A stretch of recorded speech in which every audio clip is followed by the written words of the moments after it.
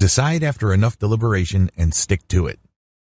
You cannot be wishy-washy and become truly successful. That's just not going to happen. Why? Well, opportunities flash into existence all the time, but they disappear just as quickly. You can't waste a tremendous amount of time analyzing what could be, what could possibly happen, and other contingencies. You have to study your options, figure out what's at stake, but you have to decide. You have to make a decision. The toxic effect of analysis paralysis. Have you ever found yourself in a situation where you're looking for more data to decide on a problem or an opportunity? You think that if you get enough information, your decision will be the right one. What you're doing is you're just giving yourself an excuse to hold off on making a call. There will never be a point where knowing everything will make all the risks disappear. Forget it. That's just not going to happen. You have to decide. Now. Similarly, you will not stumble upon that magic bullet piece of data that will clarify everything for you. There's no data that will make sure your next move will be a slam dunk. It would be great if such information existed, but there isn't. The key here is to not freak yourself out when deciding. Set a deadline, but make sure that it's not too close so that you end up intimidating yourself.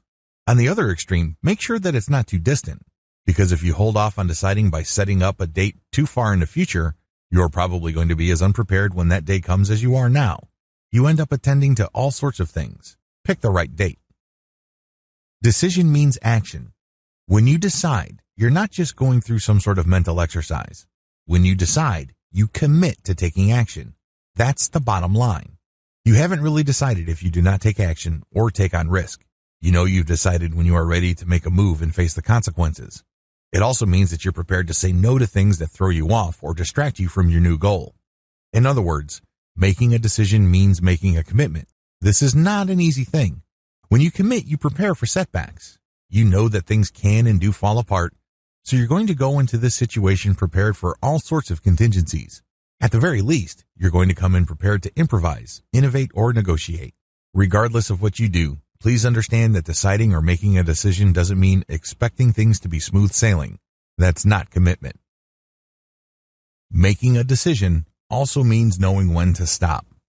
While deciding means you're going to be taking action and you're committing to the long haul, it also means that you are committing to know when to stop. There has to be a limit to your actions if things are not panning out. This prevents you from sticking to an impossible situation that robs you of opportunity costs.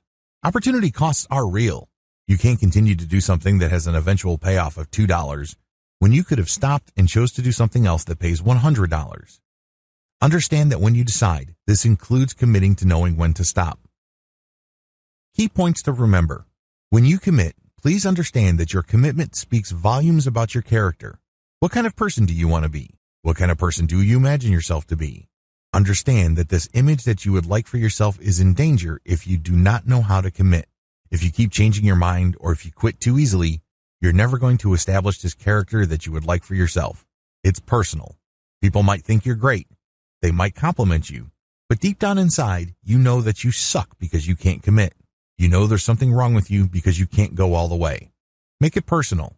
There has to be some sort of personal sting from within to make you stick to what you committed to. For more free educational content, visit learnforfree.biz.